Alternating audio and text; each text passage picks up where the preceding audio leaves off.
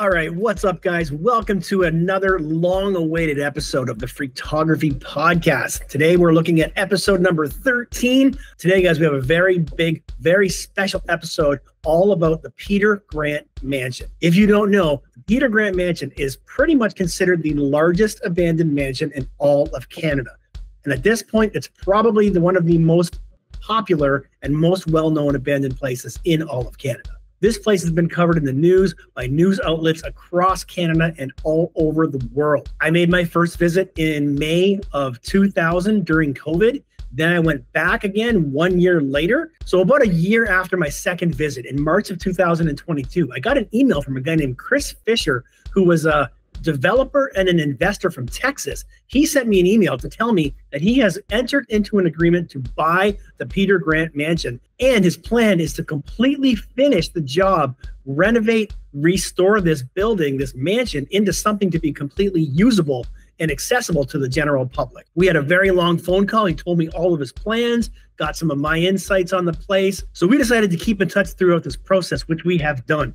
So a couple of weeks ago, the CBC ran an article talking about the Peter Grant Mansion and how Chris has purchased it, and that they have plans to run a reality TV show on the building and the restoration of this project. So it turns out that Chris has hired a production company, and they are now shopping the idea around to TV networks and streaming services to see who might be interested in picking up a reality TV show, potentially 5 to 6 seasons, to document the entire process of cleaning up, rebuilding, and completing this project of the Peter Grant Mansion. The show will be called Mansion Impossible, and it will star Chris Fischer and his family, as well as all kinds of different contractors and construction workers to help finish the job. So naturally, what did I do? Sent an email to my friend Chris to ask him if he would be interested in speaking with us on the Freaktography podcast about this project and this exciting concept of a reality TV show around rebuilding and completing the project of the Peter Grant Mansion. And of course, Chris was happy to talk to me. So before we get to the conversation with Chris, let's go back to my first video from 2020, and we're going to run my narration and some of the video footage to bring you guys up to speed on what exactly the Peter Grant Mansion is, what its history is, and what we know. Then we're going to get to the conversation with Chris. So here we go, guys. Episode 13 of the Freaktography podcast, all about the Peter Grant Mansion. Let's go. This home was built by a man named Peter Grant, the head of Grant Forest Products, a Canadian forest industry company that at its peak employed nearly 600 people in Ontario alone and 715 people across Canada. Grant Forest Products operated 6 mills, 2 in Ontario, 1 in Alberta, and 2 in South Carolina, and was North America's 3rd largest maker of oriented strand board, a product similar to plywood that is used to build walls, floors, and roofs. Peter Grant was listed as the 87th richest person in Canada in the early 2000s. This massive success prompted him to build this castle in Northern Ontario. In 2005, Peter started work on the mansion, which was to be used as an office complex, living quarters, and a showcase for Grant products. Located in Northern Ontario, about 140 kilometers north of North Bay, the 65,000 square foot house would sit on the shores of a popular lake. In 2005, Peter Grant started work on this mansion, which was supposed to be used as an office complex, living quarters, and a showcase for Grant products. However, a strong downturn in the global economy in 2007 hit Grant Forest Products hard. Peter Grant was forced to abandon construction of the mansion in 2008. As of 2020, it is not clear who exactly owns this property. However, news articles from June 2018 state that it is owned by a Toronto area company who also owns another vacant property in the same town. All right, guys, here we go. Very special episode. We got Mr. Chris Fischer all the way from the state of Texas in the United States. Chris Fischer is the gentleman who has purchased the Grant Mansion. And big news this last week on the CBC about the concept of Mansion Impossible and the idea that Chris has to basically rebuild the Grant Mansion. We're going to hear all about it. Thanks a lot, Chris, for joining us today. Hey, my pleasure. Appreciate you making time. Great. So much interest in this story. And I put out a call to my people who follow me, and I asked them to submit some questions for me. But let's start a little bit and just tell us about who's Chris Fischer. What do you do, and how did you get to this point? Oh, hey, the truth of this story is I'm a developer here in Texas. I own restaurants, etc. But the truth of the mansion is I was just bored one night, really, and I look at YouTube, and I believe I saw your video. It's these different guys sneaking in these mansions, and the one that popped up said $1 million mansions you can buy for $1, but nobody wants. And rabbit hole, and I sat there all night, and when I came upon this one, I watched it over and over. I mean, I just couldn't believe it. I mean, I just kept watching them. I watched any film I could get my hands on this thing. But yeah, so I mean, it's really not like we were seeking this. This is a project that just kind of came upon us, and just my curiosity and my background as a builder, this structure just caught my attention. And I said I couldn't get off it. Wow. So you contacted me back in March of 2022, and you told me that you were in an agreement to purchase the place and had entered into a deal, and you already had the idea at that point of doing some kind of a reality show with it. Now, so my question is, you saw it on video, you entered into a deal to buy it, but when you saw it in person, did you think you might have bit off more than you could chew? I'll be honest, you guys filmed the bad stuff when you went in there. I was actually kind of relieved a little bit. You've been there and you see all that water leakage on film, and I'm thinking, my goodness, this roof's done. And when I got there and saw, well, it's just the pipes had fallen off the drain pipe, so it was a relief. But what impressed me was more the size of it, because you can't capture the size on film. I mean, you guys are sitting there in the picture where they zoom out with you on the deck.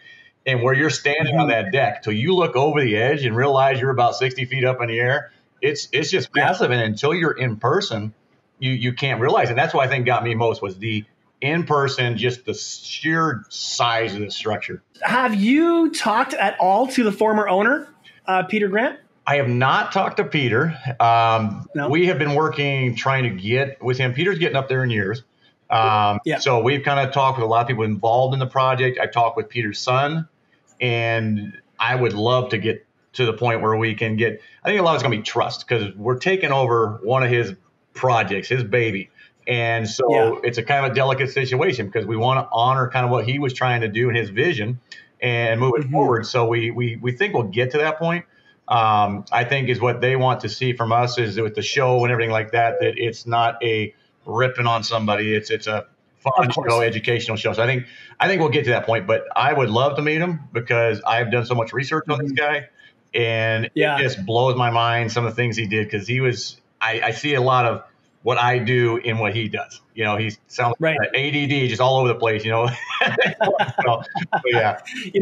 I looked everywhere to see if I could find some sort of schematics or blueprints or anything to show me his vision for the finished version of the inside of this place. And I really hope you can somehow get your hands on that, because that would be amazing to see what he had visioned. Right. Here's what I learned today. I actually got 2 days ago, when the story broke, we got other people calling us who used to work on the mansion. And today I spoke for an hour and a half with the gentleman who was the landscape architect.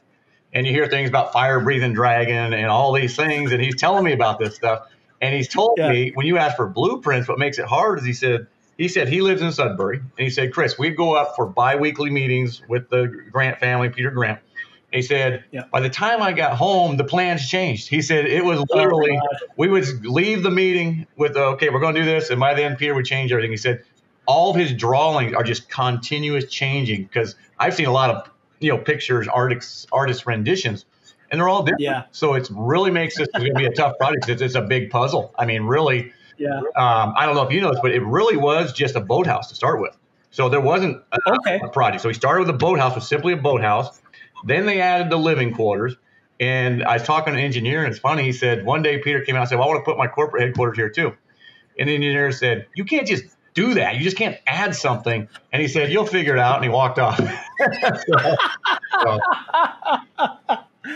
Oh, that's great. Now I got so many questions to ask you, but what I'm really curious about is the reception of the people in Haileybury, Ontario. What do they think of all this? It's a mixed bag. And I've been up there now probably about 5 or 6 times and met with a lot of people involved.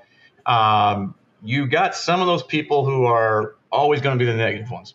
And we started posting when people are breaking in the mansion. We got cameras now, so we post some of their pictures. Yeah, I saw that.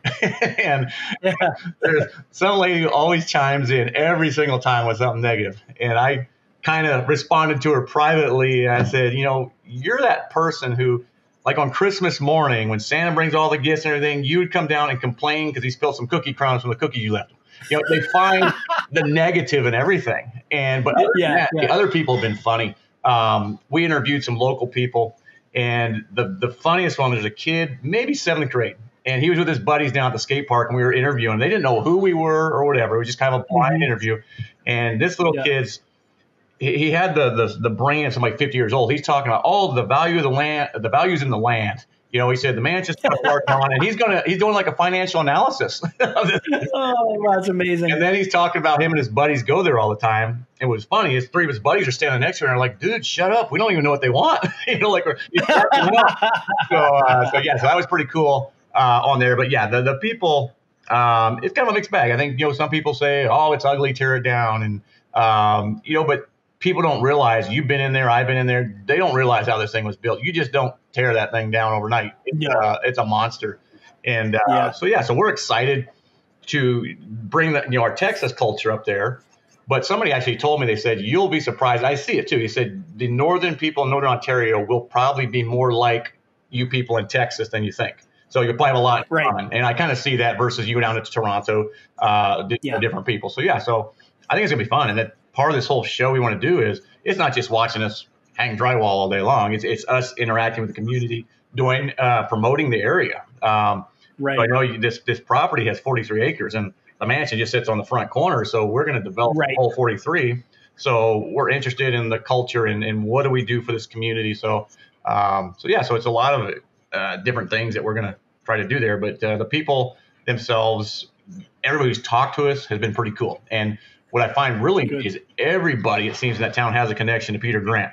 This guy everywhere. They either worked for him, their dad worked for him, or somehow he impacted them. And usually it's financially. He impacted them in a positive way through the stuff he does. Cool. So do you see, how much, how am I going to word this question? I mean, I've seen I don't know anything about building or construction or development. Now, when I go in there, the second time I was there, I was blown away at the damage that has been caused. Now, maybe most of it is just surface level stuff. How is the structure? Is it actually still pretty sound? And structurally, this is what people are surprised in. And when you engineer a building, there's usually a time frame they engineer for. This building's meant to last X amount of time. The engineering on this is 300 years. Okay, so that's pretty impressive. And people talk about just destroying it. It's those walls, most of them are 18-inch thick concrete. And what we've had kind of privilege doing is I've been able to see time-lapse pictures as they were building from the ground up, from the boathouse when there was just nothing but a hole in the ground, and worked through. And I saw a forklift driving on the roof of this thing. I mean, that up top part, and they had a lift forklift. That's everything is just concrete and steel, and it's just so that. But the stuff in the surface, the stuff you saw, the wood, that's going to be torn out, and so. Really, us going in there this first season is just removing stuff, whether it be mechanical, surface material, and find out where we're at. Because when they were done, stopped construction, they said I think it was like 75% complete. So we're going to probably go backwards. When we're done by the end of summer, maybe we're only at the 50% mark because we tore out a bunch of stuff. But a lot of the stuff, we don't know what it is as far as. This goes back to that puzzle we talked about. What were they even thinking? What were they trying to do? Because it's not normal stuff in there. It really is. Cutting edge technology in 2005, but it's not anymore, and simple things. They didn't have LED lighting back then. Now we got all that at home. So what would have took, to light that place up, the amount of power just with all the lights they have in there, we could probably do that today on one fuse with LED lights. A lot has changed. So a lot of stuff will take out just because it's no longer even relevant. All right. So let's get to the big question that everybody wants to know then. What's the plan with the property? What is it going to be residential? Is it going to be mixed use? What are you thinking? What we can say is it will not be somebody's home. Okay. Yeah. I'll tell you, I said the more research I've done, it was never Peter Grant was never going to live there. It was never a mansion. So I think it's kind of been mislabeled a little bit. Corporate headquarters, a museum, swimming pools. We can't really say what we're going to do with it. And that's going to be our question. That's going to be part of the show. But the goal is what we do is got to be economically viable. It's got to be able to sustain itself. And that's going to be a task. But I told you how these people reach out to us. We had a company who deals with making things green, whether it be energy efficiency for housing and stuff.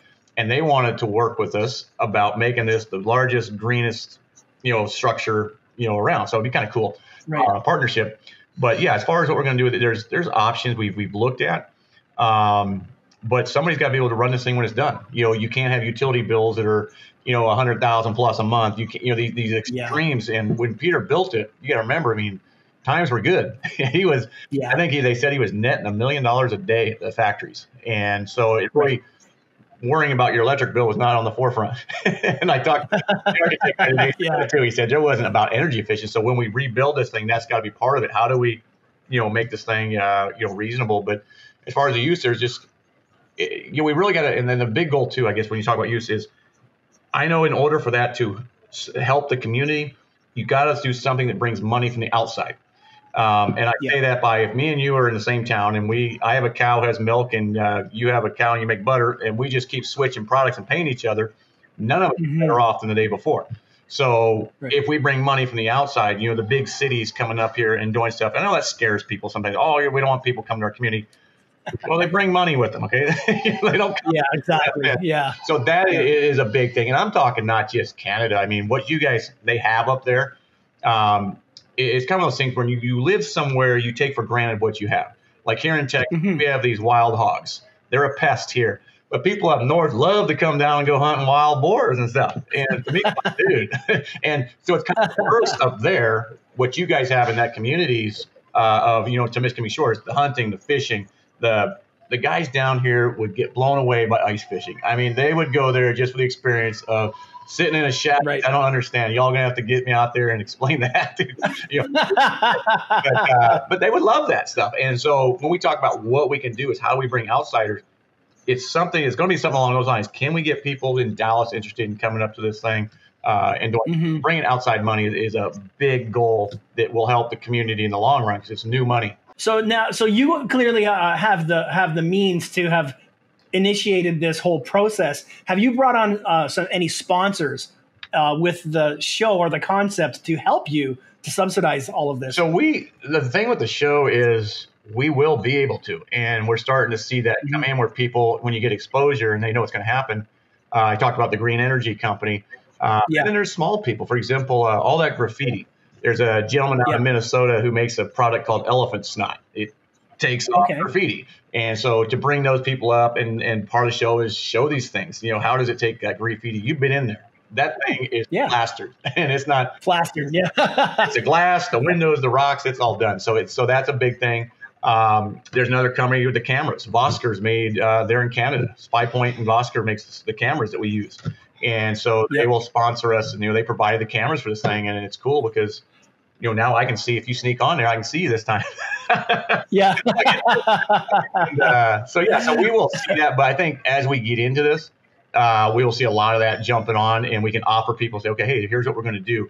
And I'm hoping, you're talking the glass. Hopefully we can find a glass company because every window can come out of that thing and then be replaced.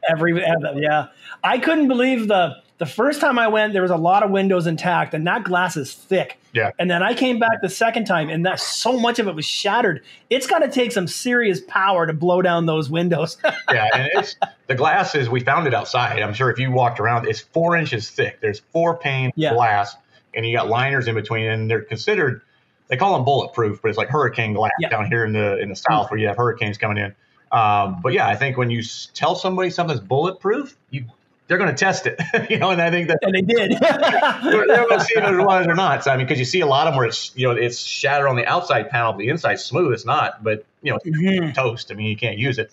But the window is massive. And what we kind of find out with this mansion is I do research on these things, and the glass was made by a company called Bernstein's Glass. I think St. Bernstein's, I believe, and it's the world's clearest glass.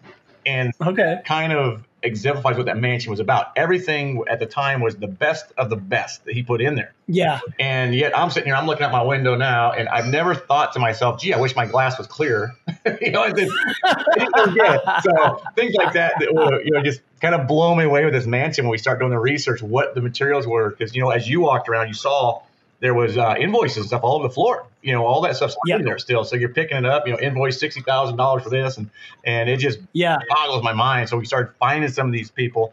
And then with the reach out, when we started telling people we're going to do this, the network of guys getting the word out, I've got people calling the company who did the rocks out front, you know, calling, hey, they want to be part of this project. People want to be part of finishing this thing up. I think a lot of guys put time and effort into this, and they want to see it done. You know, I mean, I'm thinking if I was the architect, I would think that would be a structure that's, you know, behind my desk, a little model of it sitting there, you know, and some people. And so it'd be interesting. But I know the architect hasn't been back there since, I think, 2008. Oh, wow. I took another gentleman who was one of the main builders. Last time I was up there, we went in together, and he was practically not in tears, but you could feel the emotion. And he was saying, you know, these are our people did this. He said, I can't believe this. You know, he was just blown away by the damage. One of the things that really struck me when I was in there was the craftsmanship and, you know, the brickwork, and just looking around at some guy spent a whole goddamn day building this wall. And then he went home to his wife and his family. And for what? You know, it's heartbreaking to think how many people busted their asses on that place. And this is, I'm not going to, you know, speak ill of Mr. Grant, because what happened. And but it breaks my heart for these guys that put so much work into it. So it's great to hear that you're hearing back from so many of them that want to see it through. Yeah, I think it was, you know, the people we talked to is, I think Peter went back and took care of the locals, and that whole building was local people. I mean, his and this is what blows me away about Mr. Grant was he could have took his money and gone to New York. He could have gone to LA and built a beautiful, you know, in a nice weather, and he didn't. He did it in that community, and that says a lot. And I think his roots were there. He's still there. You know, he owns a golf course and stuff. He's there. You know, we hear about the philanthropy things he did. There's something called the Frog's Breath, I think, a big golf tournament with millions to hospitals and stuff up there. Yeah. And so, I mean, he gives back, and that's why sometimes, you know, I read some of these people make comments and stuff. Oh, it's just a rich guy or something. I said, but he was a philanthropist, man. He gave to that community and those people. Yeah. And that's to be commended. You know, I mean, I'm thinking I'm not a big fan of the cold. I'm out. That being said, we are strictly a summer operation. When the lake breaks open, it freezes, we're gone. So here's a few questions. Some are from me and some are from the people that have put in a question. First question is from me. You've already sort of alluded to this, but what are you doing right now to keep me out or people like me? We dug a bunch of holes and we covered it with wire mesh and leaves, and we put wild tigers in there. So we really right now is, you know, we secured it up as best you can. And the thing that, you know, I think some of you guys who do what you do, you don't go in there and wreck stuff. And I think 99% of people probably that way. It's the 1%. You can see them. You know, the other night I saw 6 guys with hoodies at 12:30 in the morning. Gee, I wonder what they're doing. You know, like that. So we can see them on camera. So right now, really, to be honest, all we can do is shame them publicly on Facebook. Like you said, I think one of your things, I think it's a $65 ticket. You know, big deal. Yeah. So until we get there, and once we get there next summer, one of the first goals is we will make some kind of a structure that somebody can stay there year round, because we can't go up there and clean it up and then just get smashed in the winter. So that's a big priority. To do something like that. But, you know, we try to make it harder, but a lot of people just don't care. Really, it is frustrating. You see, because most people are there to just, like I said, to view the massive structure. And it's just, there's some people that there's just no reason for what they do. And an example is, you know, downstairs in the pool, there was all those boilers. There's like 18 of them in a row. And I had gone up in the spring, and they were all just fine. Nobody messed with them. And the next time I go back, every single one of them was just smashed in. Didn't steal them. They just smashed the covers. And I'm like, why? You know, what thrill do you get out of that? You know, I understand maybe the breaking the glass. That's a little more exciting. You're just smashing something. So stuff like that. So, the security-wise, it's more, let's get through this winter. You know, we can see people going up there. I can call the police and they'll go down and get somebody off. It is funny though, because I was there. Well, I've been there several times. I don't know if you remember this. You know, the lighthouse up top, or all that final room at top, there's all the glass all the way around. Yeah, I slept up there. Yeah. Okay. So I'm going to tell you, you're not the only one I get. So we had gone up. And if you remember, you go up the stairwell, and then it was always open, but there's a door because they had scaffolding over that stairwell to get to the roof. But there was a opening where you could get into the room. And so I bring somebody up there to show them, and that door was closed. And I'm thinking, this is odd. And I'm trying to push on it. It won't open up. And I said, okay. And that was in the morning. I said, we'll just come back later. Let's get some pry bars or something, because it was hammered like shut. You couldn't get it open. Okay. And so we go back late in the afternoon with pry bars, and I start yanking on it and trying to bust these, what I think are nails. And the guy with me says, I'll go downstairs and get a bigger pry bar. I say, okay. So he kind of goes around the corner. But then I hear a voice says, can we talk? And I'm like, Dave? I'm looking down because the voice is coming from above. And there literally was a guy who's been living there for about a month and a half in that top tower. When we got in there, he had like a stove area. He had an art gallery going on. He had his tent. It was like his living thing. And he'd been there for a month. Wow. And so anyhow, the cops are saying, why are you here? And he said, I saw the films. He said that it was abandoned. And so he said it was abandoned. They didn't say it was an open house. So we got him up there. That was funny. But yeah, I couldn't believe how he just made it his home. And you've been in there, I think, during the day. I don't know if you've ever been there at night. But both. Yeah, it's scary during the day. And I'm thinking, I ain't sleeping up there at night.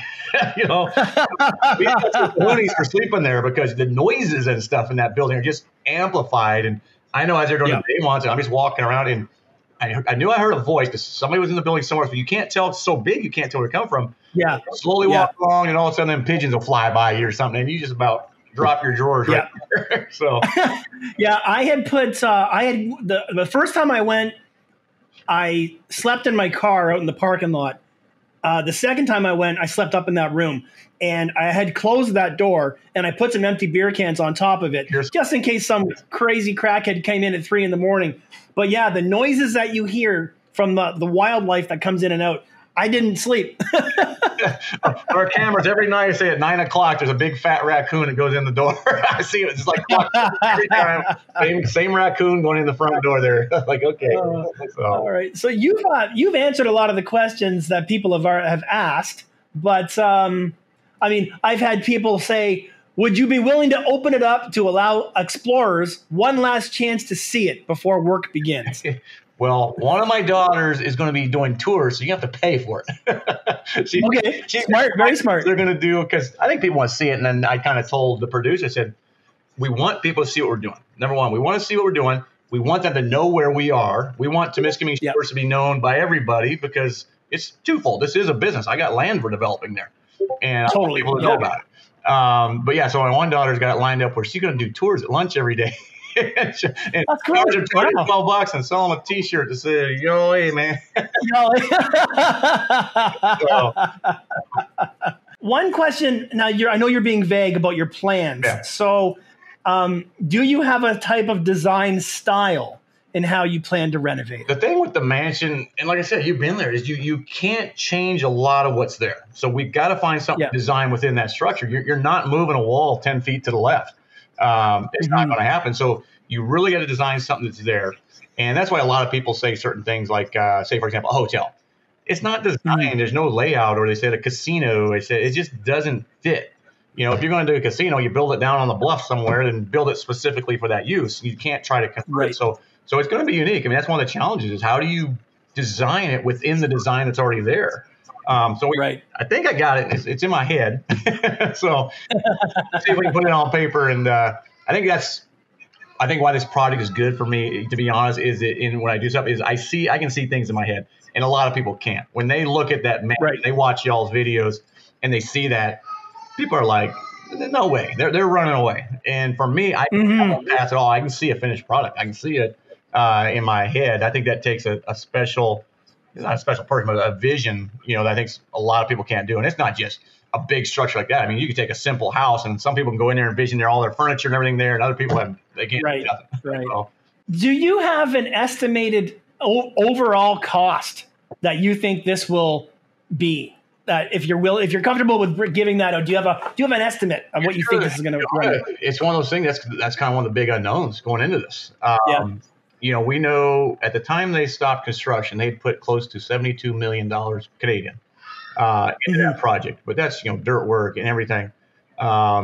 But the thing is, they've done the structural. We really won't do any structural changes. So it's really going in, gutting, and replacing mechanical stuff. So you kind of referenced earlier about sponsors. So you're going to say, okay, our budget is X, but hopefully you get a certain amount of sponsors that you just keep going down with what your costs are. And it'll be different. I'm not going to lie to you, is that, Peter Grant, when he did it, had unlimited funds. He could buy that glass from Egypt and the floor from Pakistan. So one of our things is, how do you go in and do something that gives the same look, but maybe you're using a different material that's more reasonable? I kind of laugh at the stone that's on the building. It's called Arizona stone. Down here, everybody's got that. It's not a unique product, but up there, it's unique. Products are doing it, and I know that woodwork in there. I think it's some brown wood from Africa or something, some kind of thing. And I said I could probably get the same look by using a staining technique and pine.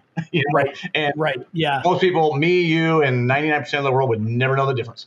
And it's a big thing. And I look at the marble on the floor. I mean, it's great. It's from Pakistan, but I said I can get the same thing out of South Dakota, for pennies what they paid on something like that. So. You've already touched on this, and this is a great question, but will you be making sustainability-based upgrades such as heat pumps, solar panels? You already touched upon the whole green element of that, but does that go even farther? I don't know how far we'll go on the commercial, because it's commercial structure. I mean, it's that big. So you're going to try to do what you can do, because it's not.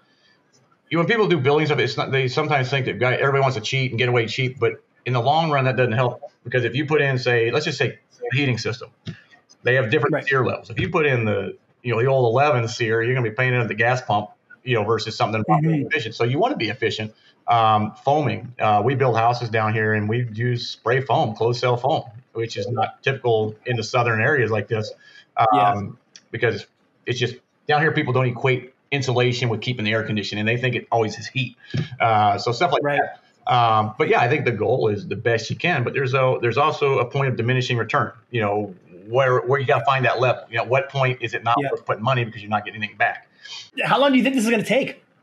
I mean, obviously you probably have it planned in sort of stages. Yeah, we're thinking there's going to be so many surprises in this thing, to be honest. I mean, it's just every time you go in there, you're gonna find stuff and you don't know what it is. But we're looking at, we're talking to the different production companies that we're working with and say, look, we think we could do 5 seasons. Not necessarily, your final reveal would be the 5th season. It's funny because it's not, being that you're doing a film, it's not a construction schedule, because now your schedule is based on episodes and seasons, type stuff. It's a different thing, but we're probably thinking 4 or 5 years, but year 2 will be pretty big impact. You'll have, totally enclosed. And even this first year, the goal is to take it from an abandoned structure to a structure under construction. So everything's cleaned up, the property's cleaned up, the building's clean. And if you walk through, it doesn't look like, a bomb went off in there or something. I'm just saying there's going to be a lot of things we don't know, but working just in the summers will be kind of cool, because you work the summers, but then you spend the winters prepping for the next year, getting material on site, and developing your plans and getting it done. So it'll 4 to 5 years at least. I mean, it took them 2005 and 8, 9, probably 3.5 years full time with big big monster guys doing it. Right. And now, so you're working with a production company now, or you've got a producer? So we work with a company. Well, we got 2 producers, but we signed a contract with a company out of LA called River Rock Films, and they have a new division for reality shows called River Rock Reel. And they'll be the production company on this, and their job is to find where a network places this. So it's kind of cool that they have all the ability to do film cuts and clips and all that stuff. So they're our partner on this thing, and they're excited because this will be their first reality venture into it. They do films and stuff, but this is their vision. And it's funny because the guy they hired from another company coming in to do this kind of landed on his plate, and this is kind of their priority. They're like, this just doesn't happen. Something like this just doesn't show up. And so they're excited about it. So yeah, so I mean, it's their job to do the film side, get it placed somewhere. And it's not just, there's not just limited markets to the American and the US. I mean, this thing can go anybody can do it. And I know, for example, I like Gold Rush, and Gold Rush is produced by a company out of England, Have they seen much interest? You have any sort of bites, any takers? You probably can't get too much into that, but is there any interest? Yeah, I mean, that's I think the one gal's over in Europe right now, the 4 River Rocks over there. We're talking. There's all these festivals, which I don't understand. All over the world. Yeah. Some festival, it's TV over in Europe. I think it's Paris, I believe, on that. Yeah. But the people we show, I think the hardest point is it's not. Every episode doesn't have a reveal, like say a home HGTV where at the end of the show it's a new house. And so it's kind of more of a lines where it builds on each other, but yet you can still come into any episode and watch it and enjoy it. It's that, but I mean, we don't feel that we're not going to have a problem. It's a matter of which network, and it could be a couple networks come together to do it. But I think with River Rock, I mean, that's what they do. That's their business and stuff. Yeah. And, project's twofold. I got my construction side, then you got the filming side, and then there's, I guess, the mesh where they come together and try to make it work. Right. So you're going forward regardless of television. Yeah. This is your baby. Yeah, I mean, I've got to. So that's what we're counting time. I said, really, we need to go this summer. We already pushed it off from last summer. And so we're going to say, okay, let's push it off, till this coming spring, and then hopefully we go with it.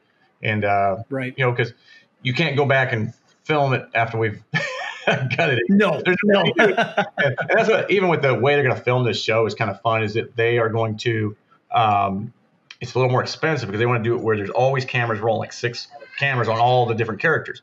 And it's like, if I fall off the scaffolding, it's funny the first time, but I'm not going to go redo it. And I'm going to say, hey, could you do that again? Yeah. So you got to catch it the first time. And anything just kind of happens. You're filming for a living. There's certain things that you've got to run when it happens. And there's a lot of dead film in between, but you just want to make sure you capture that moment. Very cool. Well, this is really exciting. And anything else you want the listeners and the viewers to know about this project, or anything you want to end with? We'll start putting stuff out. They got that Facebook page, Mansion Impossible, and we'll start trying to post stuff there. Same with Instagram. I think it's called Mansion Impossible on Instagram. So if they can follow that and let people know they're interested, let the production companies know. And it's just neat because even in that little news articles, the number of people who are watching it and reading it, and we see the films that you guys do, the number of hits and the people, we can show them, hey, people want to see this stuff. They see this project and they like it. So just kind of follow us, and I hope we can kind of keep communicating and touch base with each other and let you know, and then we'll get you up there before we do the hammers, and then we'll progress. Yeah. Because like I said, I think in my email to you, I said this is probably a rare project because you guys usually film stuff that's dead and it's not coming. Yep. So second life.